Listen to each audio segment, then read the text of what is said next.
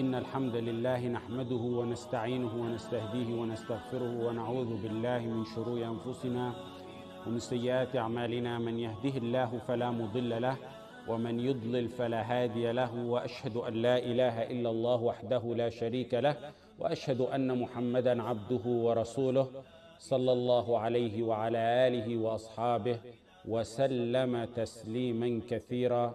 أما بعد. The third and last category is a permissible part, the permissible kind of relationship with the non-Muslims. And that's in the verse, لا ينهاكم الله عن الذين لم يقاتلوكم في الدين ولم يخرجوكم من دياركم أن تبروهم وتقسطوا إليهم. Allah does not forbid you to deal justly and kindly with those who fought against, with those who did not fight against you on the account of your religion, nor drove you out of your homes. Allah loves those who deal with equity. Inna Allah yuhibbul muqsitin. This is in the same surah. This verse is clear on this matter. Very clear. This is the third category. The many try to deny Walaa and Baraa, the first two, because they don't understand Walaa and Baraa. Part of Walaa and Baraa is that there's permission to be kind and just to others. That's part of the understanding of Walaa and Baraa. Something that Walaa and Baraa means you have to, every time you see your neighbor, spit on him, or take the trash and dump it on his porch every day, or break his car windows, as they used to do to us when we moved in certain neighborhoods. Because they'll say that because of their misunderstanding of Walaa and Baraa. The thing is that we have solid, firm Walaa and Baraa, but at the same time, we treat them as we're ordered. For example, in visiting, in giving gifts, in da'wah. Many try to deny Walaa and Baraa because they don't understand Walaa and Baraa. Part of Walaa and Baraa is permission to be kind and just with others. Some think that Walaa and Baraa means you have to spit on your neighbor's face every time you see them, or throw trash in their front yard every time you leave your house, or break their windows every morning. Ignorance of people cause them to deny portions of Walaa and Baraa. Especially the modernists, they deny totally the first and second category. That's not in their belief. We have Walaa and Baraa, but at the same time, we treat them the way Allah ordered us to treat them. Take for examples, with proof, da'wah to non-Muslims. We have Walaa and Baraa, yet at the same time, we convey this message to them of da'wah. There's no conflict. There's no inconsistency. Because our feelings, our emotions, our actions, every part of us is restrained by Allah who told us how to act. Having wisdom and mercy in conveying da'wah does not in any way contradict with Walaa and Baraa. And da'wah is not just preaching. Many think that da'wah is just to go and preach to them. That's one of the forms of da'wah. But being kind, so that opens the other people's hearts to da'wah, that's part of da'wah. That doesn't conflict with the heart belief of Walaa and Baraa and the love and despise portion of Walaa and Baraa. There's many verses in the Quran that back this up.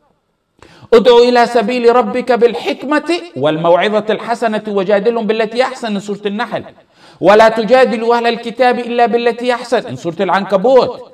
When Allah sent Musā to Fir'aun and he ordered them to convey the message, اذهبا إلى فرعون إنه طغى فقولا له قولا لينا لعله يتذكر أو يخشى سورة طه. In سورة آل عمران فبما رحمة من الله لنت لهم ولو كنت فظا غليظ القلب لانفضوا من حولك وما أرسلناك إلا رحمة للعالمين. Many verses show that the Prophet ﷺ was lenient in da'wah, or was ordered to be lenient.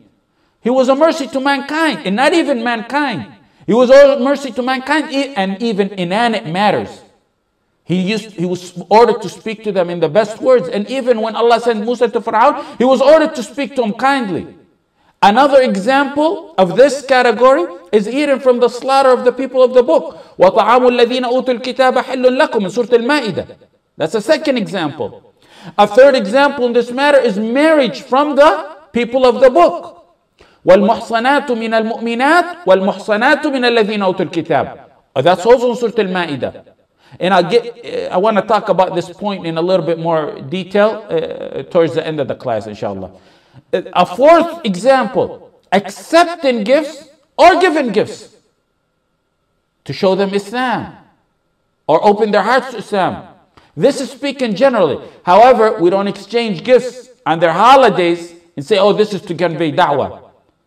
And we also don't exchange gifts that are prohibited. But overall, exchanging gifts is permitted. The verse I mentioned, لا ينهاكم الله الذين لم يقاتلوكم في الدين ولم يخرجوكم من دياركم أن تبروهم وتقسطوا إليه من الله يحب المقسطين. In Surat al-Mumtahanah, the first verse we took for this category. Imam Bukhari, in his book, he has a section, a title named Bab Qabul Hadiyyat al-Mushrikeen.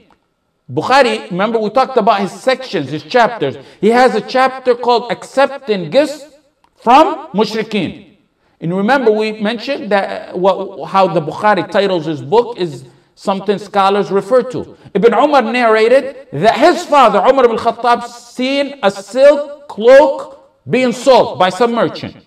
So Umar told the Prophet ﷺ, buy this and wear it when congregation come to meet you, when the delegates come to meet you and they visit you. When you go to Jum'ah, wear it. The Prophet ﷺ said, this is only worn by those people who have no share of the hereafter. People doomed to hellfire are the ones who wear this. هذه يلبسها من لا خلاق له في الآخرة. Later on, some silk cloaks were given to the Prophet Muhammad ﷺ as a gift. So he sent one to Umar radiallahu anhu. Umar said to the Prophet ﷺ, he went to the Prophet, he said, how can I wear it while you're the one who just earlier told me that it's for the people who have no share in the life after? The Prophet ﷺ said, I didn't give it for you to wear it, but rather for you to sell it or to give it to someone as a gift. Okay, here's the point. The Prophet ﷺ said he gave it to him to give away or to sell it. And if a Muslim doesn't wear silk, then where is it going to go? To a non-Muslim. So that's the established rule that Islam permits overall exchanging gifts with no additional factors.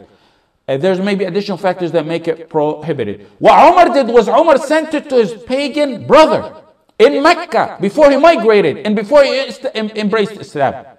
Umar gave a gift to his non-Muslim brother, and no one needs to tell you that Umar is the definition of Walaa and Baraa, and that the Prophet ﷺ told him to give it as a gift or sell it. He left it open. And Umar understand that he can give it to a non-Muslim. And the Prophet ﷺ did not object. Also, examples of this category is visiting non-Muslims for da'wah. I believe this is the sixth example. You have the hadith in Sahih Muslim when the Prophet ﷺ visited a Jewish neighbor's son. He was on his deathbed. The Prophet ﷺ sat by his head and he told him, say, La ilaha illallah Muhammadur Rasulullah. The boy looked at his father and the father said, listen to Abu al-Qasim sallallahu alayhi wasallam. The Prophet sallallahu alayhi wasallam left happy, saying, Alhamdulillah, Allah rescued someone from hellfire with me. Alhamdulillah alladhi anqadhahu bi min an-nar. Alhamdulillah alladhi anqadhahu min an-nar. In two narrations. When I mentioned 2 classes ago that there's those who crop out proof or portions of Walaa and Baraa, this is what I meant. There are those who take this category and make it as if it's everything, and deny category number 1 and 2 of Walaa and Baraa. This category explains the dealings. You have Walaa and Baraa in your heart, but it still explains the dealing parts. We treat them in that matter in obedience to Allah, who also told us that we must despise them and that which they worship at the same time. They've cursed Allah and transgressed on Allah's boundaries. So they are the enemies of Allah because of their belief. Yet at the same time, we're restrained in our dealings with them. Al-Qarrafi, in his book Al-Furuq, he mentioned and he said that non-Muslims living under Muslim rule have rights upon us because they are our neighbors and they are under our protection and custody. He said that protection is a protection Allah offered them. In the Messenger sallallahu alaihi wasallam, we are dutiful to them while keeping the heart free from mawadda. The heart must not get tainted with mawadda to them. He said it only gets worse and dangerous if one's relationship to them causes him mawadda. And to honor them are sacred their kufr and their rituals. He said that's a dangerous part there. Once any of the heart, any portion of the heart is affected and it's tainted, then it turns to muwala. He also said, being dutiful to them in matters that don't create deficiency in one's bara from them and what they believe is permissible. And he gave examples similar to the examples that I gave earlier. And he also added on to that, he said, being gentle to their elder, feeding their hungry. But look what he said, you got to keep the heart portion of it. Giving clothes to their needy, being kind to them in speech, being gentle and merciful as long as it does not come out of fear or lowliness. Al-Qarrafi even said, being patient to your non-Muslim neighbor, if he harms you, being fully aware that you're at power to remove it. Yet you're gentle to them, not out of fear or lowliness, but for the sake of conveying this message.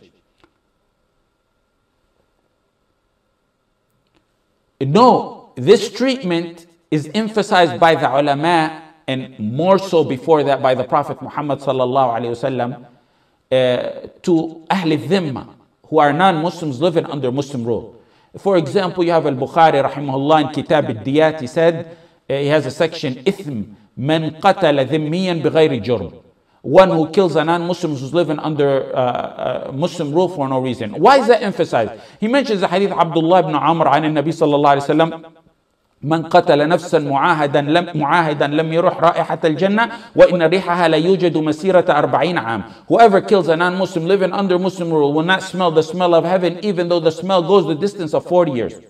Why is it emphasized so much to non-Muslims living under Muslim rule even though the Muslims may mingle with them elsewhere? The reason because when they're living under Muslim rule, they're weak and they're vulnerable.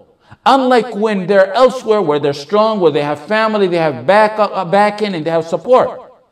In fact, to back this up, the Sahaba gave sadaqah in charity to mushriks.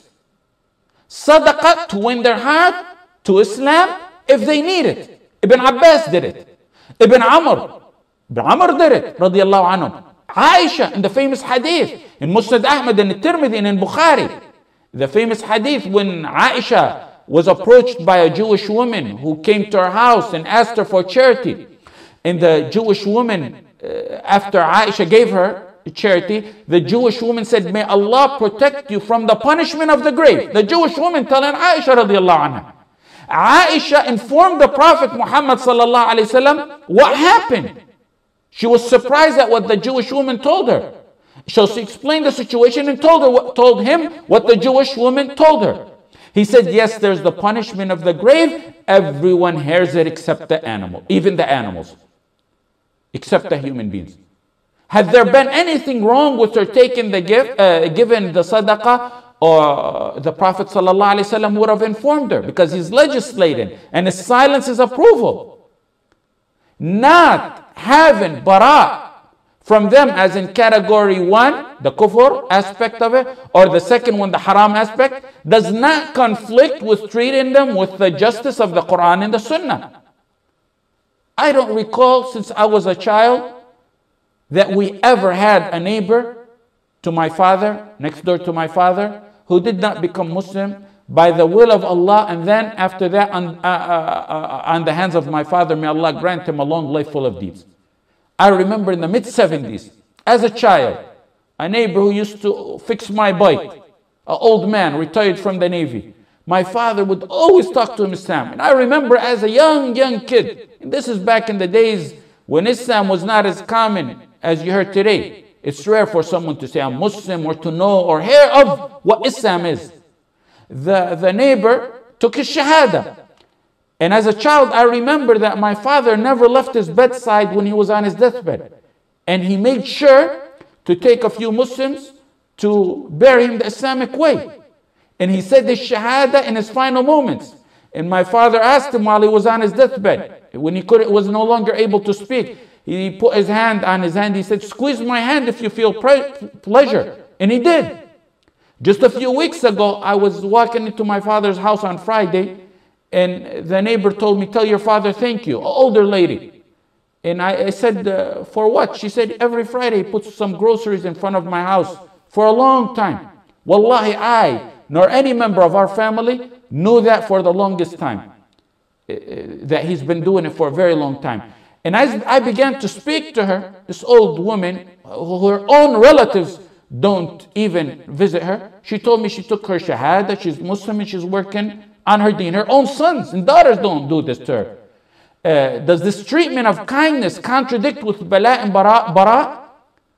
Absolutely not. That's why we need to understand all three categories taken together. Muwala, number one, tawalli, then the permissible type of dealing, which you can call exceptions, or the permissible type of treatment.